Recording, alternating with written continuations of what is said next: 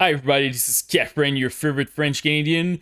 Today I'm going to do another video on Tower of Fantasy, but now the optimization guide for your mobile phone. So it's a little bit different. For this game I'm using a Samsung S21 and it's running great, honestly. I'm going to show you a couple of tricks that you can do with Samsung, but I'm pretty sure you can do that with your other brand of phone because you have other like softwares for it. I really recommend to play this game in priority mode. It will help you a lot to make sure that your mobile phone is focused on your game and close all the other apps. So what I recommend normally, just go to your game plugin, go to priority mode, and go to your Tower of Fantasy. Make sure that you apply it for all your game, and you want to activate the background app cleanup. So press apply, press change. So you want to make sure that your phone is 100% dedicated to your game when you're playing it, and you will need to activate it over there to make sure that you are in priority. Now I'm going to unlock it because I want to see some stats when I play the game. So let's go inside of the game. So as you can see at top left, I have my FPS, CPU, GPU, temp, and RAM. If you want to see that, you need to remove the priority mode. So when you do some testings, I recommend to just like look at your stat. If everything is good, just put your priority mode back and you will not see your stats, but you will know that your phone is running well. So first of all, let's start with same screen renderer, the amount of people that you can see in your image when you're playing. I don't recommend to go too crazy on mobile phone. On desktop, you can put a little bit more. Start with 10, look at it. If you're struggling with your FPS, definitely lower that. You can even put it on the minimum if you want pure performance. After that, in advanced, honestly, if you have something recent for your phone for the past like 2 or 3 or even 4 years, you can run those textures at high if you have like a high-end phone. If you don't have a high-end phone and it's kind of an old phone, go with medium. And if you're playing on like a very entry-level mobile phone, go with low. But it doesn't really affect your FPS. It's more about the VRAM on your GPU. For that material quality, I recommend to go with medium on this one. Extreme to high, you will have a nice 3% boost in your FPS. High to medium, another 3%. But I only saw a difference of 1% between low and medium. So medium is a good spot if you want like quality in your image and a decent amount of FPS.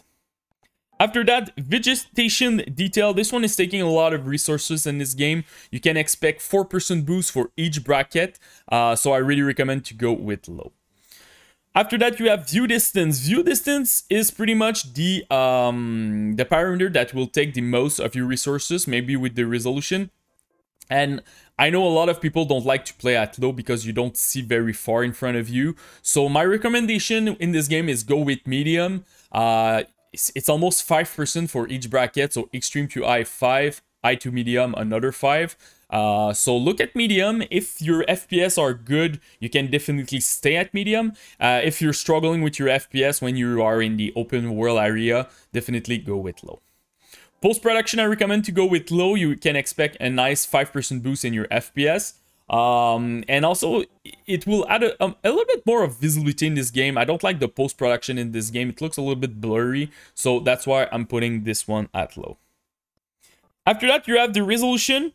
In my case, I have 3 options. Honestly, even if you have a 2K phone or even 4K phone, go with HD because UHD is taking a lot of resources in this game. I don't recommend to using it. I prefer to have more FPS and less resolution, and HD looks really good. So that's why I'm going with HD. If you have an old HD phone, I recommend maybe to go with normal. Just go a little bit lower than your current resolution, and it will help you a lot to stabilize your FPS. After that, for the FPS part, it will really depend on your phone. If you have like high refresh rate monitor screen. In my case, I really like to play at 90. The only issue here, if you're playing for a long time, it's causing a lot of issue with thermals when you're playing high refresh rate.